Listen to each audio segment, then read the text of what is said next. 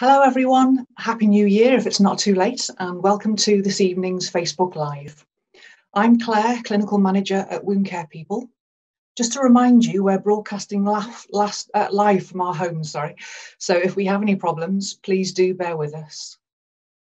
Tonight's session is Children's Continence, Getting It Right from the Start, and our speakers are Davina Richardson, Children's Nurse Specialist, Bladder Bowel UK, and Lynn Wilkinson, Children's Health Locality Manager and Lead for Children's Continence in Lincolnshire County Council.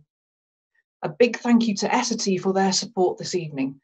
And just to let you know, certificates will be available at the end of the presentation. So without further ado, I'd like to hand over to Davina. Thank you, Claire. Good evening, everyone.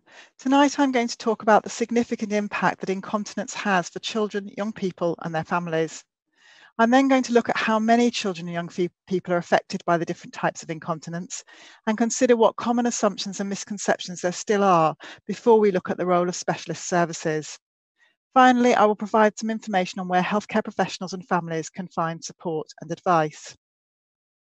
A survey done by Essity in 2019 found that 2/3 of young people are too embarrassed to tell a doctor if they have a bladder or bowel issue. However, we know that these problems have a significant impact on well-being. Young people who internalise a problem integrate it into their self-identity. They see the problem as part of their lives and something they need to actively manage. It's not something that controls or defines them. The problem might make them different or unique, but internalising helps young people realise it isn't something they've done or are doing wrong, and it helps them cope with worries about others finding out. But a lot of young people and children externalise bladder and bowel problems, and they see it as separate to themselves and as an intruder in their lives. They avoid thinking about the problem and try to convince themselves everything will be fine, even if they know this is unlikely. So those who externalise have a more significant psychological impact from wetting or soiling. Children and young people with bladder or bowel issues are likely to have poor self-esteem and low self-confidence and psychological problems. They're more likely to be involved in bullying, either as perpetrator or as a victim. Bladder and bowel issues may inhibit normal socialisation. Children might avoid sleepovers, school trips, outings with friends. They carry the burden of a secret, and that makes them avoid close relationships, including intimate ones as they get older. Having to miss school due to symptoms, appointments, or even just missing lesson time to go to the toilet impacts on both school attainment and school achievement, which can have a knock-on effect on employment opportunities as an adult. Also, many school staff don't really understand that not all children can wait until break time. Negative comments from staff and fear of others finding out inhibits families from sharing with school, so that results in negative perceptions of school for these children and young people. There's also the potential for abuse of children and young people due to their continence issues. This may be as a result of inappropriate punitive responses, and we do need to be alert to these. Also, very rarely, fortunately, incontinence may be caused by abuse, that urinary tract infection or trauma from sexual abuse or damage following female genital mutilation can all result in incontinence. Besides all of those, parents may become stressed or frustrated with their child, particularly if they think the child or young person is not bothered or isn't trying. And all these problems combine to create poor quality of life, not just for the child or young person, but for the family as well. And we know that appropriate treatment improves quality of life and can resolve the psychological problems. And Van Heersel actually found that effective treatment for bedwetting improves sleep and therefore daytime neuropsychological functioning. And clinical experience is that children's self-esteem and behaviour improves once they have successful treatment for any incontinence. Not all problems resolve in childhood. Research tells us that somewhere between 0.5% and 3% of adults have persistent primary nocturnal enuresis. That is bedwetting that's continued from their early years into adulthood. The Bladder Bowel UK helpline receives calls from adults who report problems since childhood, and I've met a number of young adults and older teenagers whose problems initiated very early in life, who've never been fully clean and dry from toilet training, have had no treatment, or were discharged prior to achieving continence as the service felt they had no more to offer them. Children with lower urinary tract symptoms were found by Heron to be more likely to become adolescents and then adults with bedwetting. We go back to the punitive responses that I mentioned on the last slide. Wright found that older children were more likely to be punished than younger ones. That may be because parents felt they should be able to control their bladder and bowels, but we also know that adolescents are likely to have much more severe symptoms than younger children, possibly because the more severe symptoms are less likely to resolve spontaneously. A study by Akaji and Tamita found that over 2,500 30 to 80-year-old parents and grandparents of children with bedwetting who had a history of bedwetting themselves were much more likely to develop nocturia and urgency than adults with diabetes, hypertension, or neurological diseases. And in the adults aged 30 to 49, the incidence of nocturia and urgency was higher than in those who were more than 12 years old when their bedwetting resolved. And 2 to 4 times more of the adults in their 60s and 70s who needed to void twice a night or more, had troubling urgency interfering with daily life, had bedwetting as a child than those who did not.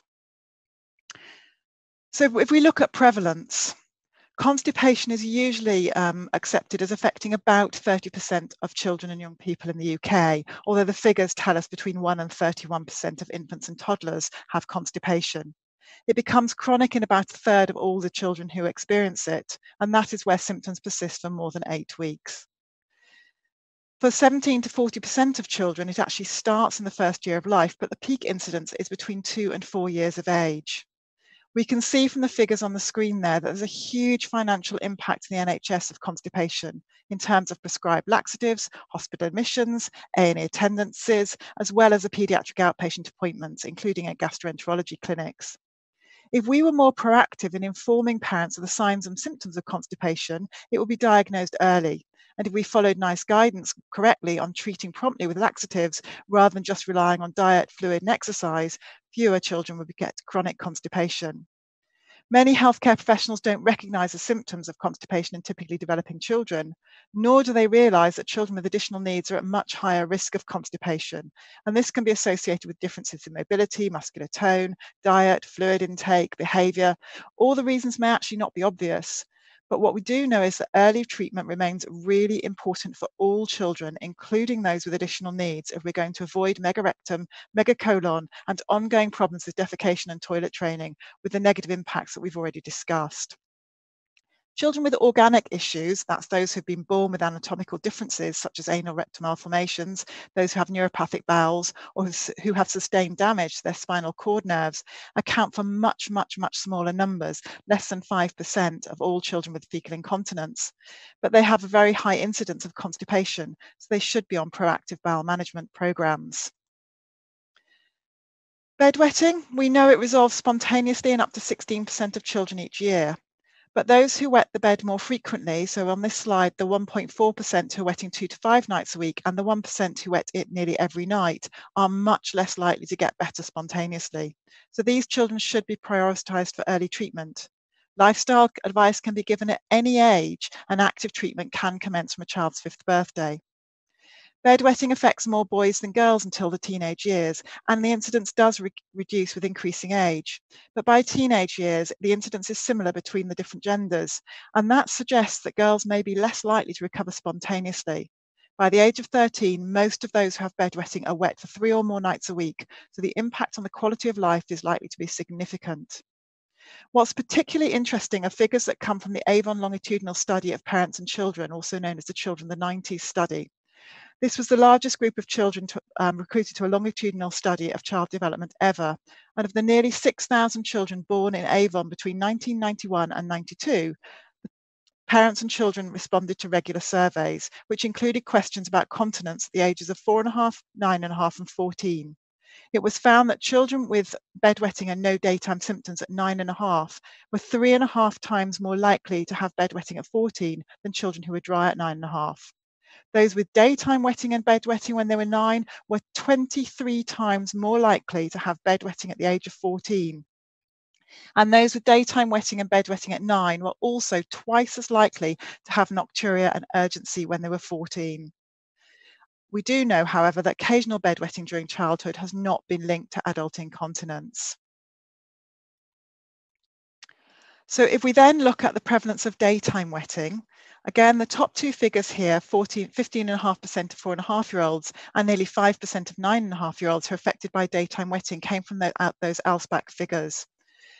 Daytime wetting affects large numbers of children at the littler age group, and obviously less as they get older. And that's why it's often dismissed in younger children. But it may be related to later toilet training, to constipation, which we know is more prevalent in the younger age groups. But severe daytime urinary continence, that's daily wetting, affects about 1% of 7-year-olds. Again, the ALSPAC data has shown us that those with daytime wetting at 9 years of age are 10 times more likely to have daytime wetting at 14 years old than the children who are dry at 9. And daytime wetting in 9.5-year-old girls was also associated with an increased risk of voiding postponement and hard stools. So at 14 years of age, the ALSPAC group found that 0.6% of children reported day and nighttime wetting, and 2.2% reported wetting during the day alone. So that's 2 children out of every 100 are actually wetting during the day as teenagers. Lower urinary tract symptoms we know are often associated with constipation, and daytime wetting often occurs alongside nighttime wetting. What we also know is all of our prevalence figures may be underestimates. Our children and young people underreport, and so do their parents, partly because of a lack of recognition or understanding, partly because of the embarrassment we spoke about at the beginning. To us, wetting can be any volume of leakage, whereas for families, a dribble of urine in the pants is often associated with leaving it the last minute, therefore laziness or potentially naughtiness of their child. Other issues associated with continence issues in children. A study published by Joinson in 2018 found that starting toilet training after 24 months of age was associated with daytime wetting, delayed bladder control, and persistent wetting at school age. And we know that many families are now waiting to toilet train their child until they appear ready, which for many isn't until they're 3 years old. Children spend up to half their waking hours in school, but they're often reluctant to use the toilet there. And that may well be due to the state of the toilets, or the behaviour of other children, or simply reduced privacy, the fear that another child will hear them going and laugh. Boys are taught to empty the bladder standing and with others, but there are social issues for them around defecating, and it can be very obvious if they go into a cubicle at school. Girls, on the other hand, we're taught to hide when we're either voiding or defecating, and at school they may want to avoid sitting on the toilet, particularly if they're dirty. Crouching prevents pelvic floor relaxation, which may ultimately result in voiding dysfunction, incomplete emptying, and recurrent UTI. And some children will avoid fluid intake, as we know, at school to avoid using the toilets completely, which may cause constipation. Many school staff seem to know that the children's toilets are in a poor state, but don't seem to understand the impact on child health. So we got together with Eric, Bladder Bowel UK, and Eric wrote some guidance for schools about children's bladder and bowel issues, and the link for that is on the presentation there. Delayed toilet training is often considered inevitable in children who've got disabilities. But if we don't offer early assessment to every child with an identified developmental difference, then we might miss structural abnormalities. We know that congenital bladder and bowel issues are more common in children with disabilities, particularly in those with Down syndrome. But if no assessment is done, things like ectopic ureters or posterior urethral valves may be missed. The latter causes high pressure bladder, which can result eventually in end-stage renal failure. We also know that disability is associated with increased risk of constipation that can negatively impact the bladder as well as the bowel. Due to lack of support and acceptance of continence difficulties, children are more likely to become those adults we spoke about earlier, with premature bladder and bowel issues. We've even had deaths of young adults reported who have learning disabilities because of constipation that was poorly managed. Joinson found that developmental delay at 18 months of age was associated with daytime wetting, delayed bladder control, and day and nighttime wetting, but not bedwetting on its own. Therefore, children with developmental issues should also be offered treatment for bedwetting, as well as support to toilet train at early age. There are lots and lots of misconceptions out there still. And I think part of that's because as healthcare professionals, we don't get much training on childhood bladder and bowel issues. One of the key ones is that symptoms are self-limiting in childhood, and for some children they are, particularly if they're infrequent, but for most they are not. And as we've already said, incidence is higher in children with some conditions, including disabilities, ADHD, autism, learning difficulties, but most of the problems are caused by the bladder or bowel issues, not the underlying health condition or diagnosis. So all children should be offered assessment and appropriate treatment. Many families, social care and education professionals think that soiling and wetting are due to laziness, naughtiness, avoidance of the toilet, distraction, behavioural issues, deep sleep, stress or emotional issues. I have yet to meet a lazy child. They might seem naughty, but usually children are very busy and they behave in a way to solve a problem for themselves rather than a way to deliberately upset or annoy an adult. Behavioural issues, sleep and emotional problems can all be the result of incontinence and often resolve when the incontinence is treated. The impact of the misconceptions and this wait and see approach is not appropriate for children and families and ends up in needless suffering and potentially long-term implications. As healthcare professionals who work with children, we should have a basic understanding of what is typical, how to assess and be able to offer first-line interventions, as well as know how and when and where to refer on if problems are not resolving or appear complex. So that brings us on to specialist continence services. These should be provided for all children and young people with bladder and or bowel health issues. That includes up to the age of 16 or 18 for those with typical development and up to 19 for those with additional needs. But there should be no gaps with adult services. It's not okay to say the children's service stops at 16, but the adult service won't start till they're 18. Care should be available as early in life as required. For some children, this will be from shortly after birth, although those with congenital issues are usually initially supported at the tertiary referral centre. But babies as young as 6 months can have idiopathic constipation, so care should be available for them. And children with identified special needs should be supported to work on the skills for toilet training from the beginning of the second year of life. All healthcare professionals who work with children should have a basic understanding of typical bladder and bowel anatomy, physiology, development, and the influences on this. They should be able to provide basic first-line advice and be able to signpost families to appropriate evidence-based information to support this and to local specialist services if required. They should be aware of NICE and of red flags, and the specialist services have a role in providing the education and training, both formally and informally. Not all continence conditions are straightforward, nor are all children and families. And it's particularly difficult for adolescents, not only due to the challenges of this stage of development, but due to the background that's frequently the feeling the need to hide an embarrassing and stigmatizing condition from their peers, coping with the burden of secrets and feeling different. This is often set against the backdrop of previous treatment failure, personal parental frustration and anger. So these young people particularly need understanding, empathy, experienced and knowledgeable practitioners who are up to date with current thinking and can provide practical solutions a child or young person can manage. And that's a key role of the specialist service. Specialist services can deliver clear care pathways, smooth transition between level 1 and 3 services and on into adulthood as required. And with the right input, most children will attain full continence or at least significant improvement. Specialist services don't exist in a bubble. They need to work alongside the paediatric multidisciplinary team, including social care and education, but they have a role in educating adult continence services about childhood conditions which may persist, and that helps with the transition of care. Smooth transition to adult pathway services as per NICE for those who need it, and appropriate pathways should also be used, and the specialist continence service can advise and support with those. So where can we get other information? Well, there's lots of information on the Bladder Bowel UK website, and our email address and links to our resources are there. NICE provides us with guidance and quality standards on bedwetting, on constipation, on urinary tract infection in children, and also on transition to adult services. The International Children's Continence Society provides lots and lots of information, and for families there are websites that are available, such as the Stop Bedwetting one. So bladder and bowel issues, we've shown how they can affect any child, and they do affect lots of children. We've talked about constipation being the most common, and if it's not addressed promptly, it can cause bladder issues that can result in long-term continence problems due to the impact development of megarectum and megacolon. Continence issues have a huge negative impact for the child, their family, for NHS resources and wider society, as reduced educational attainment impacts on long-term productivity, and increasing use of containment products that are made from oil has an impact on the environment. Missing red flags can, in extreme and fortunately rare cases, result in end-stage renal failure or even death from constipation.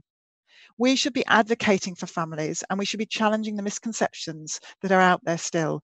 We should support the development of specialist services so that children are proactively assessed and treated by appropriately trained healthcare professionals.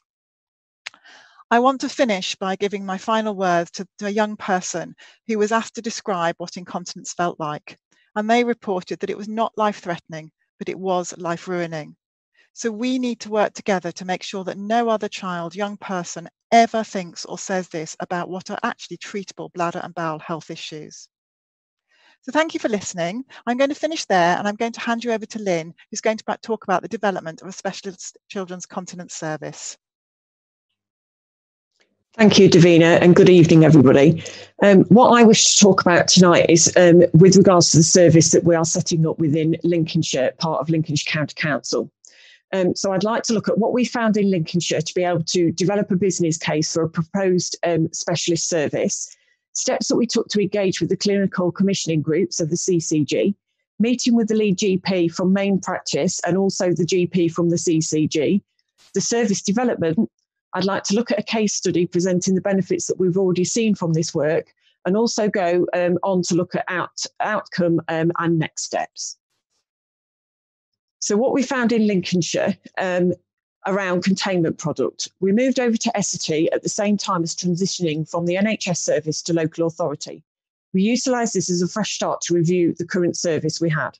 The service had transitioned from being an NHS school nurse service to a children and young people's nurse service. The role had changed and focus was more on the health of the child rather than in safeguarding in the school nurse offer. Essity worked with us to look at this and review the products we were currently providing. It was this close working arrangement that supported us to start to look at where we were and what we needed to deliver within Lincolnshire.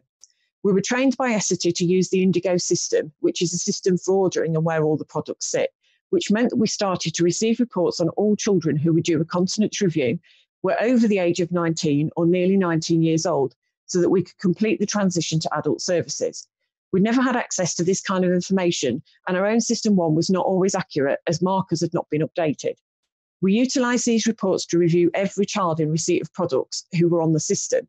This led to us to be able to discharge a large number of children who didn't require products any longer. Most of them had become continent. As all the cleansing work had been completed, we were able to then focus on the actual assessment and best practice. We utilised the Consensus Document 2019 and wrote new training sessions for Tier 1 staff, including family health workers, health visitors and children and young people's nurses. And this was on assessing toileting skills and focusing on support for children to become as independent with their bladder and bowel conditions, many resulting in the child becoming continent or where they were more independent in the use of products. This was a steep learning curve for a lot of staff who had previously seen the service as a free nappy one, but the majority of staff are on board and training has become mandatory. It was this work that enabled us to provide the evidence of what the bladder and bowel needs of children are within Lincolnshire. We were also able to gain significant evidence of children becoming continent with the support and had made significant product savings across 3 financial years. It also meant working collaboratively with other professions, promoting their learning and thus supporting the children's needs and further development within Lincolnshire. The specialist nurse within Essity also supported us, having access to her, conducting joint appointments to work to ensure that we had met all of the more complex health needs. A part of this was also supporting staff learning. This has been so valuable as they are also expert on the tenor product and are able to support children where a standard product has not been suitable. They have also been instrumental in us linking with specialist nurses elsewhere in the country. In conjunction with Essity, we've been able to develop a child-specific product formulary. The one shown in the slide is the standard products list with a range of tenor products and also P&S washable products. This standard list is available to all Tier 1 staff, and we also have a separate specialist formulary available to Tier 2 service only. Should a Tier 1 child require a more specialist product, they would need to liaise with the Tier 2 staff and assess the need, then authorise as required. Steps were taken to engage with the CCG, and the Commissioning Guide 2019 supported it. I was able to use this document and evidence gathered in the earlier caseload reviews to share my findings with my manager and one of the commissioning team. It was this evidence that highlighted the positive impact this could have on children in Lincolnshire, but also the financial savings from preventative element of the work. We also needed to acknowledge that this would also reduce the number of children in Tier 3 services or on long-term medication, for example, constipation, that was not necessarily needed. We have a number of referrals to Lincolnshire Paediatrics that do not require that service, and it also comes with a significant cost. Having a specialist 3-tier service could prevent inappropriate referrals through to Tier 3. This as a whole captured the attention of the CCG, and the commissioning team started to present all of their findings to them. They utilised the layout of the commissioning guide to present that case for Lincolnshire. This information comprised a business case, recommended service specification, and an integrated pathway of services. We also developed a working group with the local GP who was in support of the project, the commissioning team, lead nurse for children's health, lead nurse for children with disabilities team, and also myself. We reviewed all of the documents and made any amendments. They were then sent and presented to the CCG. Once the CCG had agreed the service, we were able to then start to look at all of the other elements within it. Prescribing. I met with a local GP to review how this could work. We looked at short to medium term plan and then the longer term. Short to medium, we developed 2 forms, one for bowel and one for nocturnal enuresis and daytime wetting. They are designed to be completed by the continence specialist nurses with a full assessment and then recommendation of medication as per NICE guidance. This is then sent to the GP who completes the prescription, but the continents do all of the monitoring and the following up of that. The GP is kept informed of the case throughout. These have since been shared with the CCG and the lead GP and presented at the medical board in Lincolnshire and were signed off. These forms will be on System 1, which is our record keeping platform. And this is because most GPs in Lincolnshire are also on the same system, so that forms can be shared within that. So also trying to be paper-light service. Where a GP is not on System 1, we will need to post paper copies to them.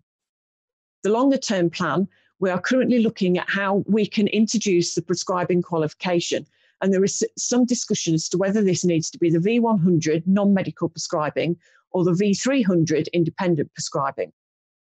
This is still to be agreed, but on scoping, many seem to choose the V100 as the best option. You are able to prescribe from that for bowel preparations, but would not be able to prescribe desmopressin or medication for daytime wetting. But these could be completed with the forms that we've already developed as part of the short to medium term plan. Referrals. The GPs wanted a very simple process for referral. We already had developed a referral form into the children and young people's nurses and health visitors at Tier 1. So that has been adapted with a new section for the Children's Continence Service Tier 2. The GP can advise parents to call our single point of access for less urgent cases, as parents are still able to self-refer into the Tier 1 element of the service. But Tier 2 referrals will only be via professionals and not a self-referral service. We've also utilised a referral checklist that was shared to us from Derby. This is now developed for the local service and sits within the integral referral process to Tier 2 services. The referral process is completed within System 1 from children and young people's nurses and health visitor staff. The reason we opted for the checklist is to ensure that care has been completed at Tier 1 level first. The service specification identifies 3 referral types through to Tier 2. They are 2-day for urgent cases where the child needs to be seen quickly or where red flags have been identified within our service. 2-week referrals are for constipation and more urgent bladder symptoms, and the 4-week referral is for routine referrals. Service development. Staff recruitment, we're extremely lucky. We have 1 whole-time equivalent children's continence lead.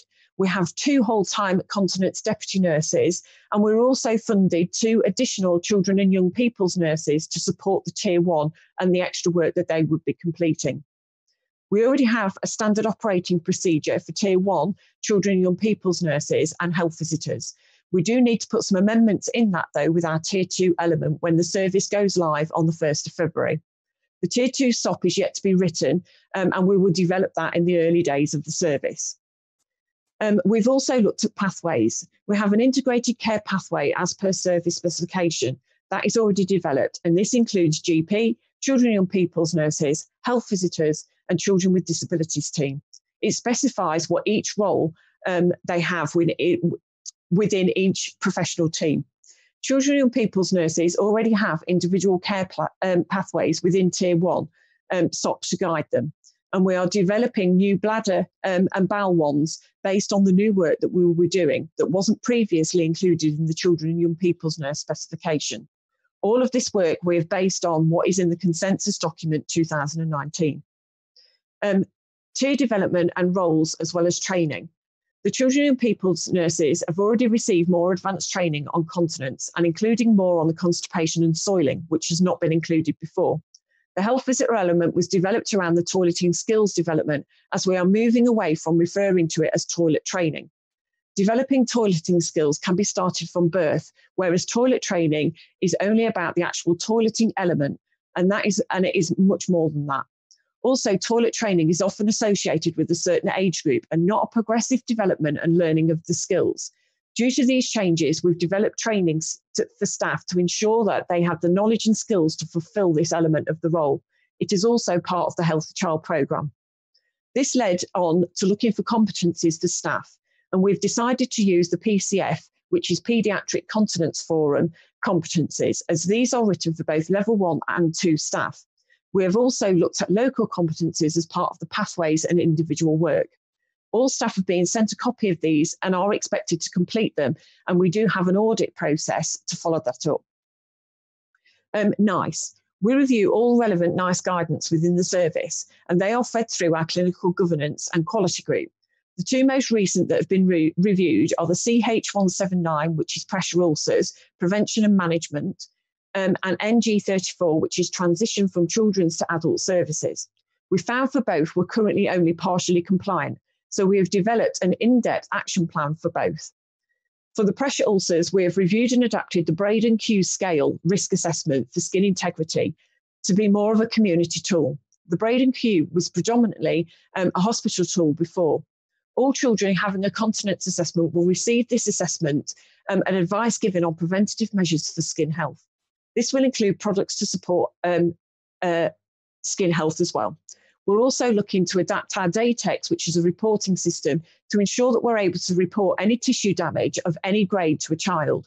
We will work with GPs currently to aid healing or for any prescriptions for preventative products such as barrier creams or dressings. If we do go for the V100 prescribing, the Tier 2 nurses will be able to accept these cases and prescribe in-house as well. I next wanted to share a case study of benefits that we've already found. One child that I completed a joint home visit on, this was prior to the Tier 2 service being set up, but would now actually fall under this service at this time. The mother contacted the service as the child was around 5 years old, and she'd been advised that she would receive free nappies. She needed a larger size for her child as the current one was tight. The mother was advised that toileting skills and other parts of the assessments highlighted that this child had the ability to gain toileting skills and we could support them with an individual plan of care. She did become verbally aggressive towards staff, but this was only due to frustration, and she often thanked staff for all of their support. She had been told by their consultant that their son would not be toilet trained until he was at least a teenager, so it is no wonder that she became very upset and confused. At the visit, we were able to highlight that he may not be able to verbally communicate and say that he needed the toilet, but he had other methods such as non-verbal signals, pet cards, and even adapted tablet. Whilst in the visit, we asked the mother to show us the bathroom so that we could check the equipment. They had the correct type of toilet seat and step, and it was all within the correct seating position. While we were talking, he actually sat on the toilet with his jeans up, but he did sit there for 10 minutes very happily playing with his tablet. At night time, she reported that in the morning he would get up and he'll be dry most mornings, but rather than take him straight to the toilet, they would go downstairs for breakfast. She would then not change his product until it had become filled during the morning. We were able to advise and support her to change that routine to go straight to the bathroom and allow him to pass urine. This has led to him not needing a product at night time, but we do have some more support work that we need to do with them around that morning routine. For daytime wetting, due to some pressures on the mother, we agreed to compromise and use a washable rather than a disposable product. This has allowed him to pull his own clothing up and down, and he has also taken himself to the toilet independently on a few occasions. This is a huge step forward for him and his development towards independence, and we are now able to continue to support them as a family. Outcomes and next steps. Tier 3 pathways and referral. These have proved the most difficult element of this plan and process so far. We've contacted all of the tertiary hospitals as well as the local trust, which is ULHT. The tertiary hospitals are Sheffield and Nottingham mainly for the Lincolnshire area. We are wanting to meet and discuss direct referrals from our service, but also look at a step up, step down approach. This will also involve supporting children within Lincolnshire who may be receiving specialist treatments in Nottingham and Sheffield, but where the children or family need that support locally. This may include working with schools when required to ensure that all services are working together and that the child has one plan of care. COVID has significantly affected this, but we have made contact and we will continue to work on these referral pathways. Training for professionals. The main aim of the service is prevention and ensuring advice and guidance is given from birth, that children with complex health needs are assessed and care plans developed with them as individuals. We will also offer training to schools and other professionals. We have already got close links to our special schools, but as more children are within mainstream, we need to also review that offer. Our aim is to prevent conditions that are preventable and reduce the number of inappropriate referrals to Tier 3 services. Educational sessions we're also looking to deliver before any one-to-one appointment. I've spoken to other areas and they also reviewed that, and they offer development and education packages to parents in groups, including prevention on constipation, fluid and diet, and also physical health. This will be to all families as a first point of call before they have any one-to-one consultation. In other areas, they've done this and they found that high numbers of children do then not require individual appointments, as increasing fluid alone has resolved the issue. We could do these as face-to-face groups, but as parents are then all going through the same thing, they can get advice from each other. But we also need to look to develop some videos and maybe have them on YouTube where we can send the link out to parents, especially in times of COVID. We also have a children's Facebook page where we can share these preventative messages. Recruitment. We've been extremely lucky. We had one vacancy and we've now recruited to that vacancy, and they will be starting with us on the 1st of March. Audit. We've started to develop some audit tools. These will need to become a yearly mandatory practice, and we are looking at record keeping, staff training and staff competencies audits. Staff will also receive back to the floor assessments carried out on a face-to-face by a manager twice a year.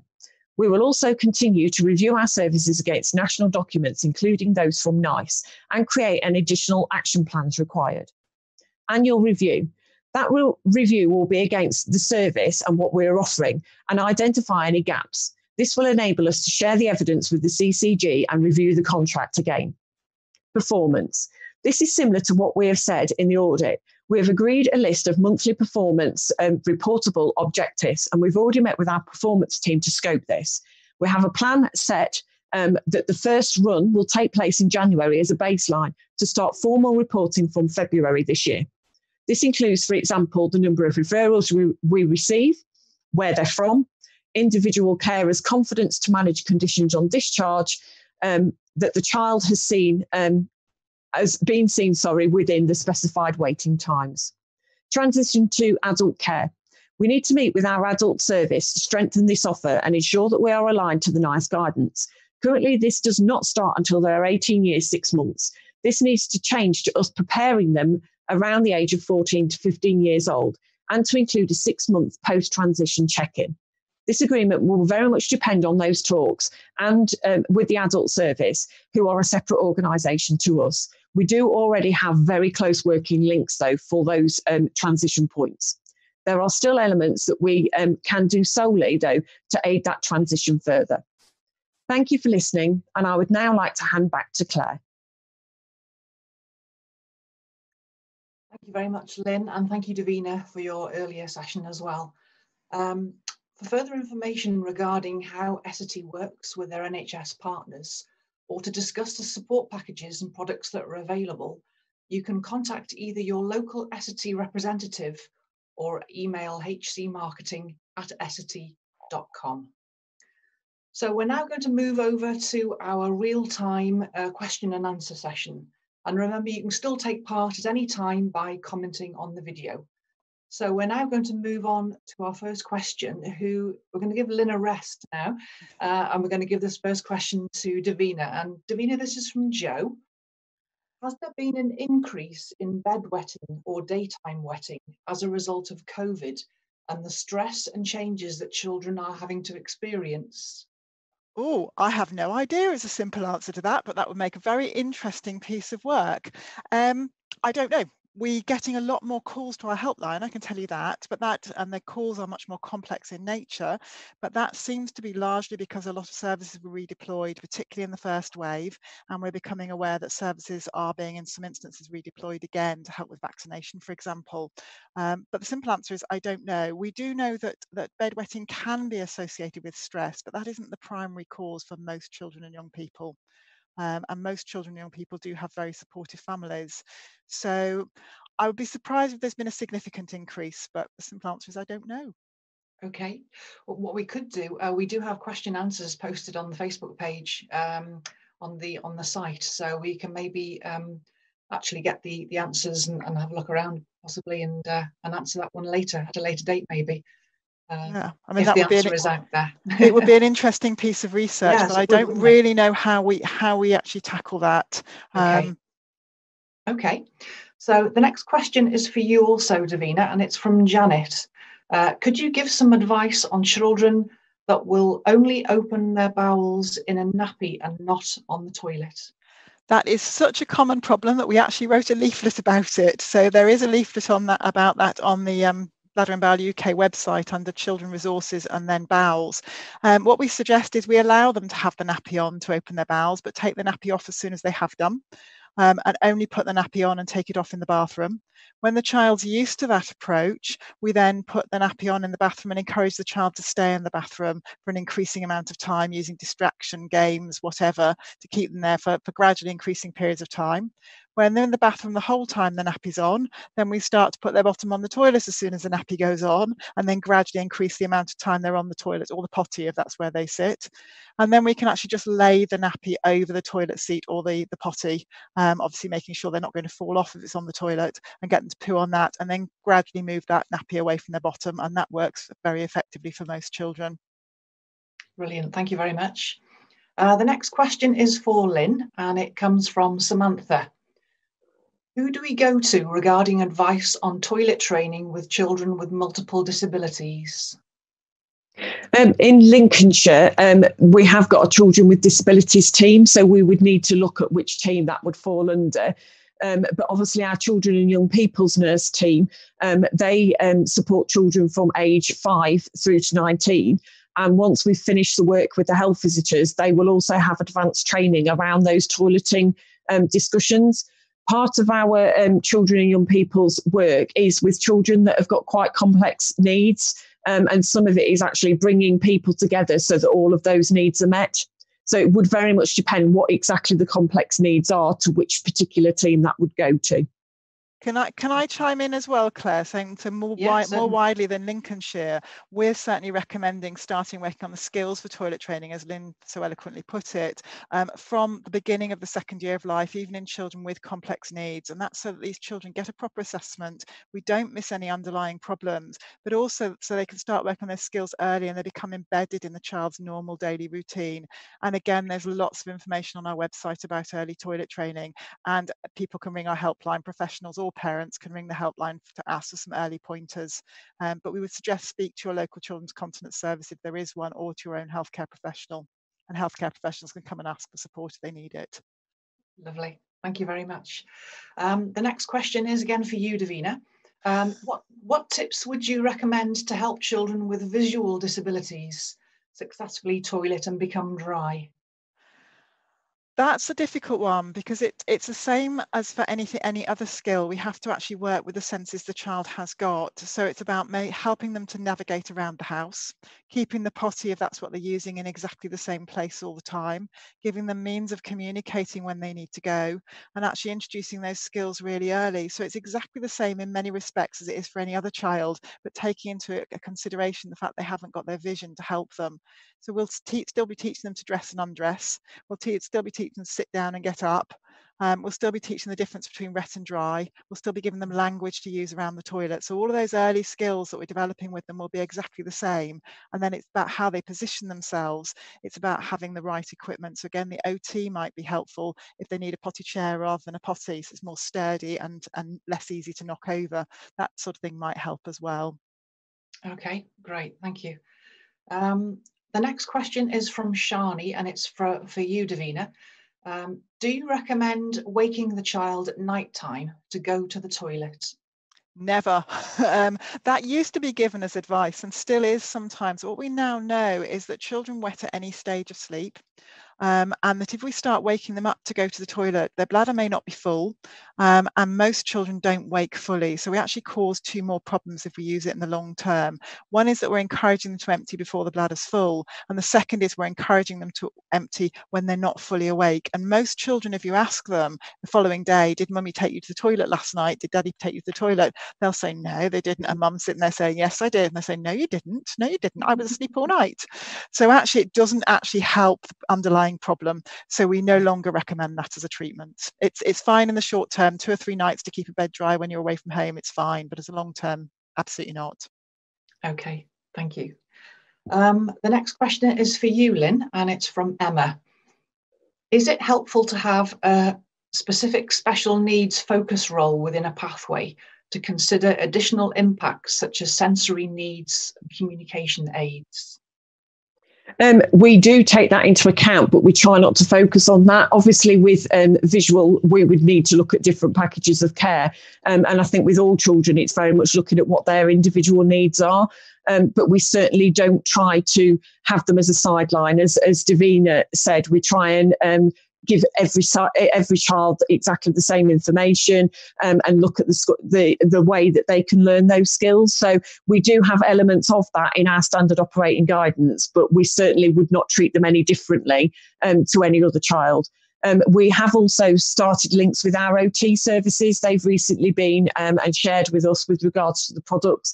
And we also link in where a child has had a sensory assessment, and then we will plan our care around that. But with regards to the standard messages that we give, we certainly don't use disabilities as any reason as to why that child can't. It would just be on an individual basis. Okay, great. The next question is from Kyla, and it's for Davina. Has there ever been any research or links found between neurodiversity and bladder issues? Not that I'm aware of. Certainly there are some reports of neurodiversity and bowel issues, particularly with the way the microbiome in the bowel is, but I've not actually come across it with bladder issues at all. And if a child has a bladder issue, as Lynn has just said, for all children with special needs, we treat them as individuals as we do with every other child. We meet them where they are and we give them an individualised package of care according to the standard pathways. So within a standard pathway, there's a huge variation of what we can actually provide. I have met children who've got autism, for example, who have got bladder issues, plenty of them, and we know they're more prone to them. But these children can be treated just as successfully as their typically developing peers. Okay, thank you. The next question is from Melanie, and it's for you, Lynn. Mm-hmm. Currently, we have one children's nurse and one nursery nurse for the whole of the county. Any more advice or tips on putting together a business plan as we need more staff? Definitely. I have the commissioning guide that was in my presentation, and I very much use that as my go-to. Our business plan was very much laid out in exactly the same process. And I think it's about gathering the information and the evidence to back up what the needs are in your area. And obviously for us, we were extremely lucky because we were working with Essity. We'd not only got our System 1 records, but we were also able to run reports from the Indigo system as well. So that gave us the information as to exactly what the needs were within Lincolnshire, what we could do better for the children of Lincolnshire to move away from the old free nurse, product provision, etc., because that's not what it's about. And getting best outcomes for children, but that commissioning guide should be all you need. And we use that to base it on what children we'd got, the levels of those children, and what staff we needed. And there was no discussion around it. That was what was presented in our business plan, and they accepted it straight away. We were lucky. Yeah, that's fantastic. Thank you. And another one for you, Lynn, from Vicky. We've tried all advice regarding our 10-year-old never dry at night, but now have been told that we have to wait a minimum of 12 months before they can get seen by the continence specialist. What advice could you give? Right. Obviously, I don't know the case, so I don't know why there's then a 12-month delay. Obviously, we've got enuresis pathways, and we have them for both tier 1 and tier 2.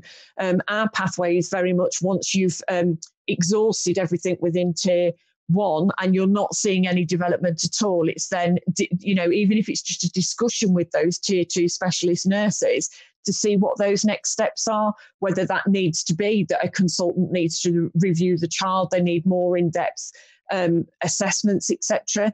I'd need to know the individual case as to why there's been a 12-month gap. And I think it is just about having those conversations with the specialists you've got locally to make sure that that plan is correct. Can I just jump in there, Claire? I think one of the issues that we know nationally, I know Lincolnshire, obviously you've got the new service. It's not every area has got a children's continence service, unfortunately. It is a bit of postcode lottery still. And where the services exist, there are some areas where they're massively under-resourced, like the lady we've just heard from, where there's one nurse for the whole area plus one nursery nurse. So in some areas there are long waits, and COVID has had a significant impact on services, with particularly in the phase when we had the first peak, with services being redeployed, and that has increased waiting times. There is a lot of information for families on websites such as ours.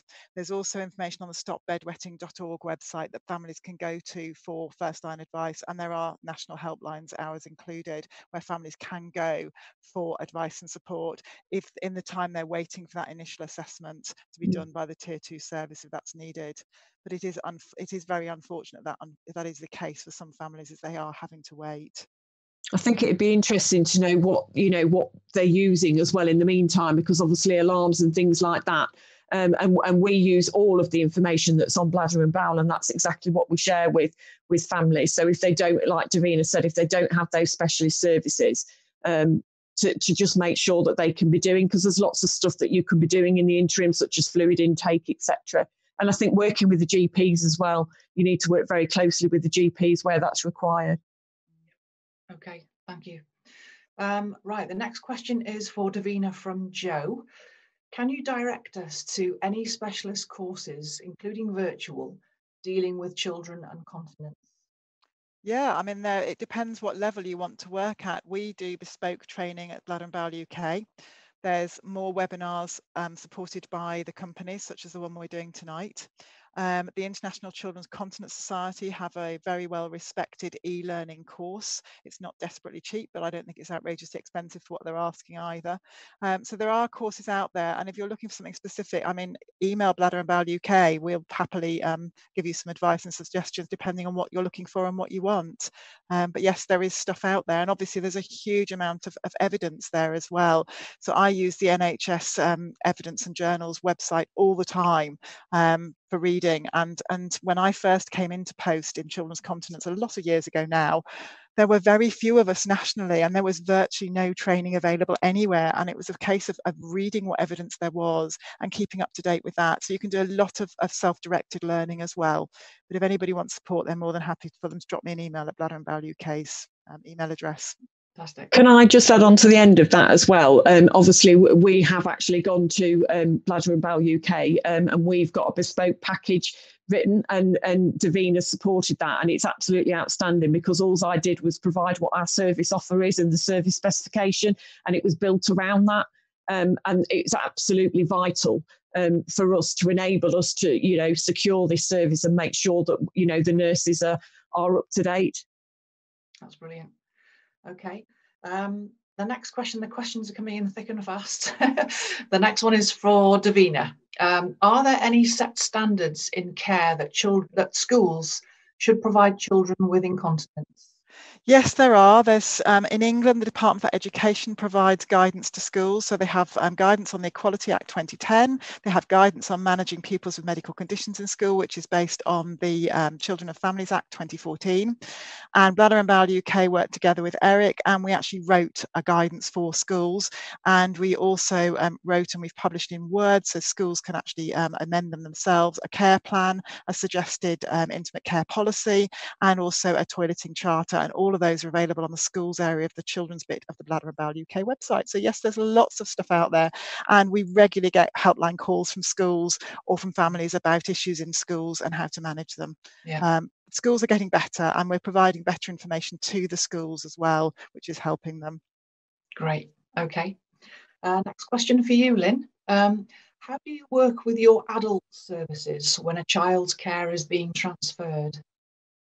Again, we are incredibly lucky. As part of the Essity, we meet anyway regularly. And I think being in that room, it's enabled us to develop pathways and also working relationships with the adult service. They do have, same as us, they've got a couple of tiers. They have obviously the district nursing, and then they have a specialist continence service for adults. We've got all of their contact details. At the moment, it is a transition form that is completed. And we, as the children's element, are looking at doing that all through System 1 as well, which is our record keeping audit. I am in the process of arranging a meeting with our adult services so that we can look a bit closer at what those transition points are. As I said in my presentation, currently it's around the age of 18 years and 6 months that starts, but we want to bring our element especially forward to around 14, 15 years. And then the child will have a package that goes with them. And the idea will be that they will transition, and they shouldn't know that, you know, it's seamless. They don't know that they've gone from one to the other, shall we say. And then we will do a follow-up. There has been challenges, especially over the last year, because a lot of the adult service were actually redeployed, whereas as children nurses, we weren't. But we do have their contact details, and we just pick up the phone and discuss any children where there are more complex needs, or it's not going to be a case of a straightforward transition and they're going to need more support with that. But we have got work to do. I think we do need to strengthen that, and we need to bring the age forward. Okay.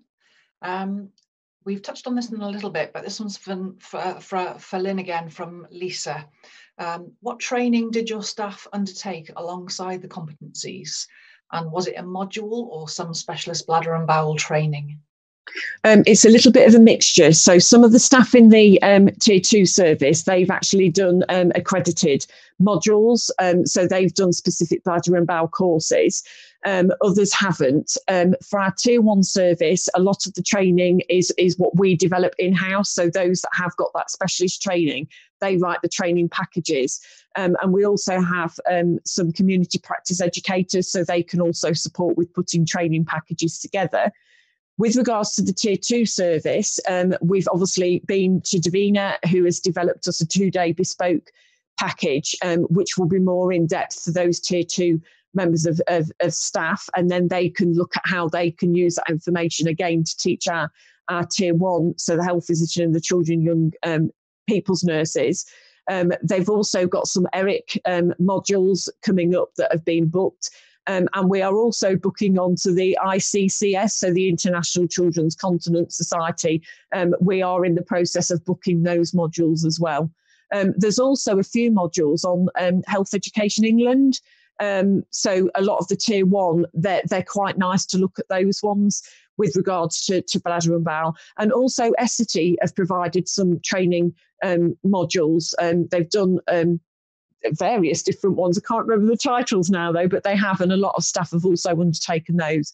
So there is lots of opportunity to look for training, not necessarily going off and doing a full-blown like long course with lots of modules. There's lots available.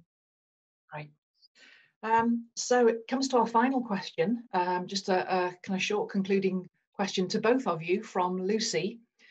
If you could improve your service in any way, what would you change? So that goes to you first, Davina, and then you, Lynn, after. I'm not sure, to be honest. I think more staff would be lovely. That's a luxury, isn't it? I just work for Bladder Bowel UK at the moment. I haven't been in the NHS for a little while. Certainly, if I think about the NHS service that I had, it was very much about staffing. We were very, very short-staffed. I've spread very, very thin, and it was very, very difficult for the children, young people who were waiting for that service. So I think that's one of the key things. I think looking nationally, what I would like to improve across the country, which is one of the reasons why we wrote the PCF commissioning guide, is to actually have a service in every single area with proper resourcing of those services and the sort of quality of service that Lynn's developing. That's what I would like to see. And Lynn? And I've got two, I think. The first one is around staffing. Currently, we have got some vacancies in our children and young people's nurse element, and obviously the tier one's really, really important because that's where a lot of the prevention and all of that lower level work comes, which prevents children going on to needing medication or more intense treatments. So that would be one. I think secondly would have been to push harder to have got to this point sooner than what we have done. And my ambition, and somebody actually asked me this the other day with regards to why I was so excited about this presentation this evening, is I would love to have some influence on government to make sure, exactly the same as what Davina said, that we get the same service everywhere. There should not be a postcode lottery for children's health. And actually, if we get it right from the beginning, and with children, you're actually reducing a lot of the burden on adult services because you've dealt with it. And I think for the outcomes for children as well, they shouldn't be suffering in the way that some children are. So, can I add one in as well, Claire? And it's a bit cheeky sneaking at the end, but it's education. Education for all healthcare professionals, so we don't have anybody telling children your child can't toilet train or constipation is normal, and that we get rid of those myths. I think education for everybody. Brilliant. Thank you both so much. Thank you. So this concludes our live training session. Thank you so much everyone for engaging, and thank you Essity for supporting this event. The certificate link you should see on your screen now. And if you like the UCCT Facebook page to hear about future events first. So that just leaves me to say take care everyone, and we hope to see you all again soon. Thank you.